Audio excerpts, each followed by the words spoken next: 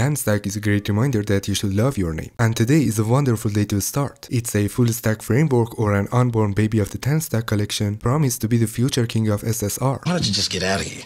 Probably after things happened to Next.js, but is tanstack a better choice? Personally, I think nowadays with each Next.js version, the changes are all over the floor, which makes it hard to fucking migrate to the new version. And documents are updated almost 8 months after. In my opinion, we need to have some competition. Recently, tanstack query has been added to Vite as a setup choice. At first look, Start feels closer to vanilla React, where you can choose how much of the server-side stuff you need, or how much you wanna opt into it, which makes it easier for React and backend developers to jump into tanstack without knowing extra magic or without being a stack, and this works both ways. It has type-safe routing for auto-completion, server functions to interact with the server, and built-in router cache to immediately load the page and much more.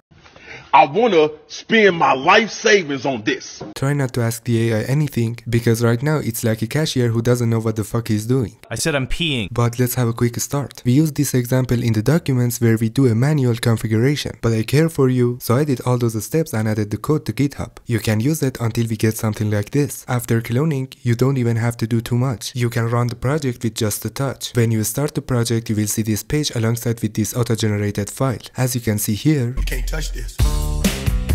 we got a root file similar to layout in Next.js, we got SSR, and a client file to hydrate our app with the server. But what we care about is this index file where our beautiful UI is being rendered. In here we got our server functions, route declaration, and finally our component. In the route we got this loader which takes a function that gets called before we render the component. You might even notice that you can't touch this.